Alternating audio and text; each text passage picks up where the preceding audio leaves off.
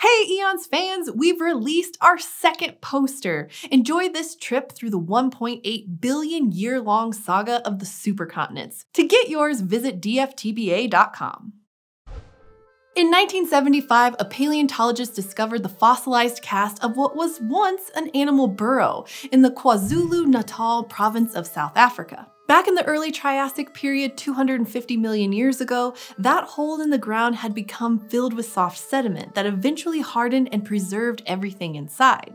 And in that burrow, researchers discovered the nearly complete remains of a small animal called Thrinaxodon, one of the early mammal relatives known as cynodonts. But it wasn't alone in there. Almost 40 years later, researchers took the cast from South Africa to France, where it underwent a high-resolution scan, revealing another occupant in the burrow. And it wasn't another Thrinaxodon. It wasn't even a member of the same species. Thrinaxodon's roommate was actually an amphibian called Broomistega. And that makes this burrow cast an incredible fossil, because it contains not just the animal that probably made it, but also some unlikely company, a very rare animal that might have been among Thrinaxodon's prey.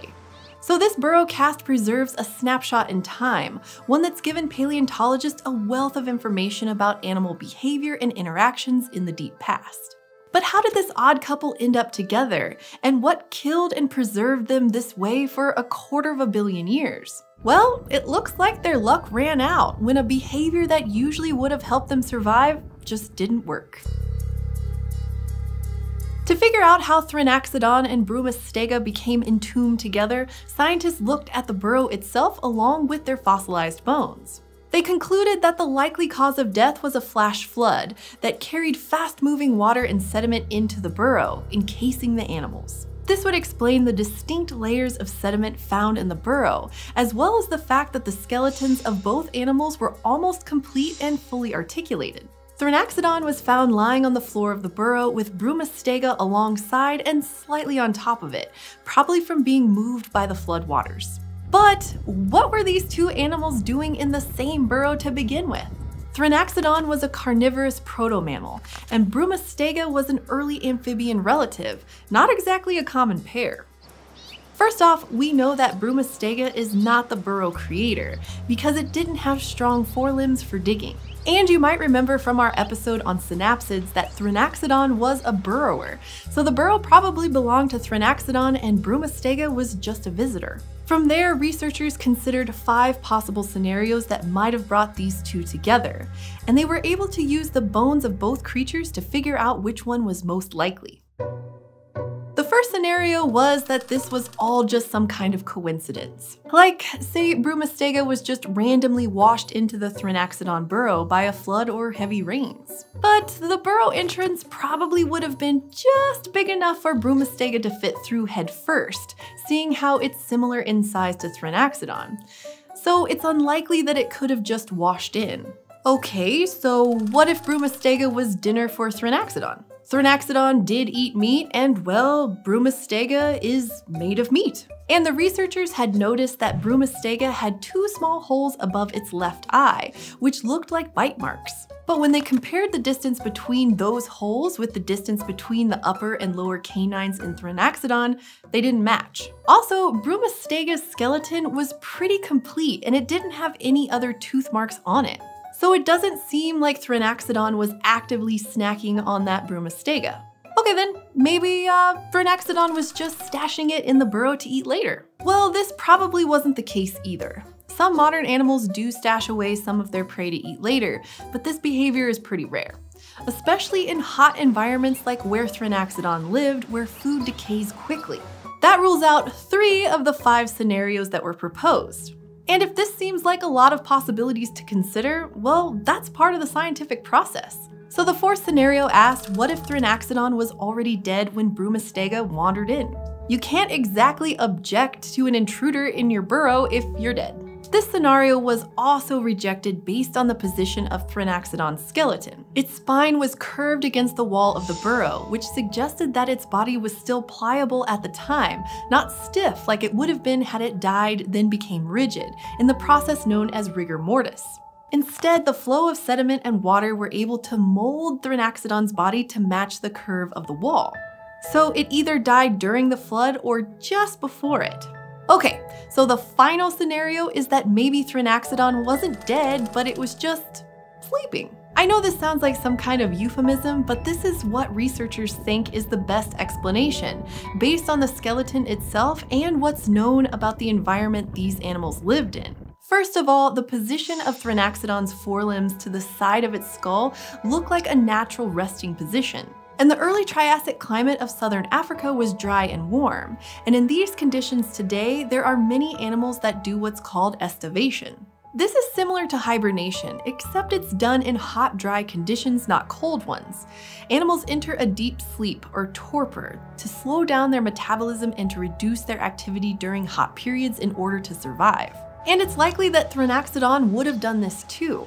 Several burrows have been discovered from the Karoo region of South Africa with Thrinaxodons found curled up inside, suggesting they were preserved while asleep.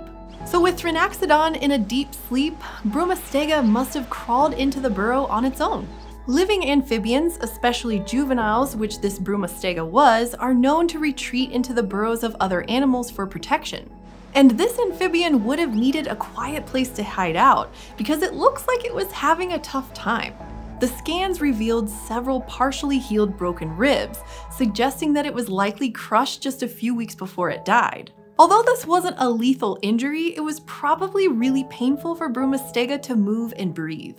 So based on all of the evidence we've managed to find from this remarkably preserved fossil pair, we can finally play back their final moments. It was a super hot day in the early Triassic, and Thrinaxodon was sleeping deeply in a cool underground burrow. Its heart beat slowly, and its forelimbs were sprawled out on either side of its head. It was in a deep enough sleep that it didn't notice an intruder entering the burrow. Broomistega was struggling to breathe and to move. It had been injured a few weeks ago, but it slowly made its way across the dry landscape looking for somewhere to cool and recover, a safe haven from predators. Finally, it spotted a burrow and crawled in. There was already something inside, but it didn't move, so the young amphibian lay down to rest. Both of these creatures should have been safe in the burrow, but it was actually a death trap. Suddenly, muddy water came rushing in, pushing their resting bodies against the wall of the burrow and killing them. The sediment covered their bodies, and over time they became fossilized, only to be found together 250 million years later. And this fossil burrow tells us something about South Africa's Karoo ecosystem and how species interacted, even in the distant past. Different species sheltering together, especially in spaces that are as confined as a den or burrow, is pretty rare, even in living animals. So this discovery is unique because it allowed researchers to investigate the interactions between and the behaviors of two very different animals.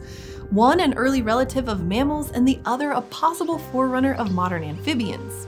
Thrinaxodon's burrowing skills are likely what allowed it and other early mammal relatives to survive the end-Permian extinction, with many mammals still burrowing today. And this amazing find also shows the potential ancient roots of a behavior that's still seen in living amphibians, the habit of retreating to burrows in tough times. Both of these behaviors, ones their relatives still do today, were probably important for the survival of these species. This odd couple of the early Triassic is a snapshot in time, preserving a moment between two completely different species just trying to survive another day in our planet's history.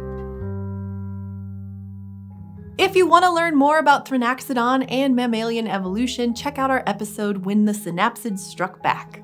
We really dig this month's Eontologists: Luke and Curtis Mahoney, Sean Dennis, Jake Hart, John Davidson-Ing, Patrick Seifert, and Steve.